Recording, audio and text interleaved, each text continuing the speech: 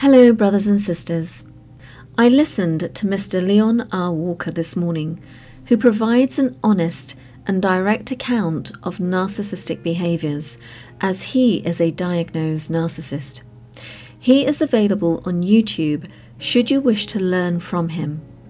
I felt led to leave a comment on one of his videos entitled "Narcissistic People Fear the Good and Spiritual People."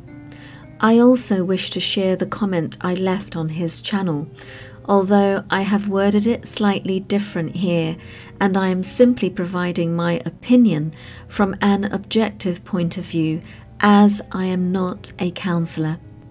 From listening to various self-aware diagnosed narcissists, it is clear to me where the narcissistic behaviours originate, and in those from troubled childhood backgrounds where there were no parents available to meet their needs, the experience of rejection, abandonment, and pain would have been too difficult to deal with, as how could one deal with this in early childhood? The child who defaults to narcissistic behaviors is doing so to protect themselves from experiencing further hurt and develops a manipulative approach when forming relationships. They would rather do this than to experience real emotions, as this would require them to open themselves up to experiencing real love or rejection, and by doing this, the idea of possibly being rejected or abandoned again will cause severe pain to the inner child that they are protecting. This is the emotion that they are running from: rejection, abandonment, and pain.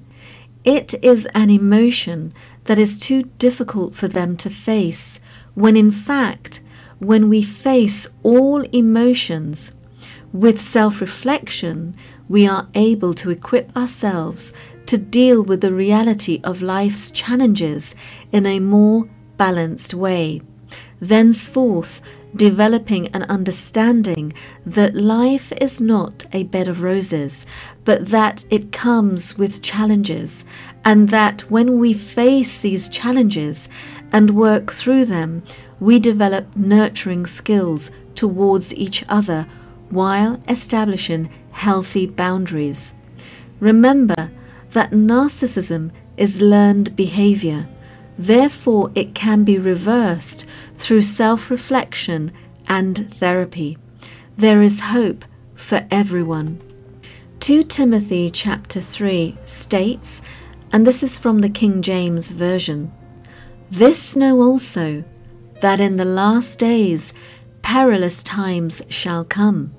For men shall be lovers of their own selves, covetous, boasters, proud, blasphemers, disobedient to parents, unthankful, unholy, without natural affection, trucebreakers, false accusers, incontinent, fierce, despisers of those that are good, traitors, heady, highminded, lovers of pleasures more than lovers of God, having a form of godliness, but denying the power thereof.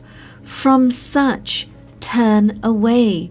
For of this sort are they which creep into houses, and lead captive silly women laden with sins, led away with diverse lusts, ever learning, and never able to come to the knowledge of the truth."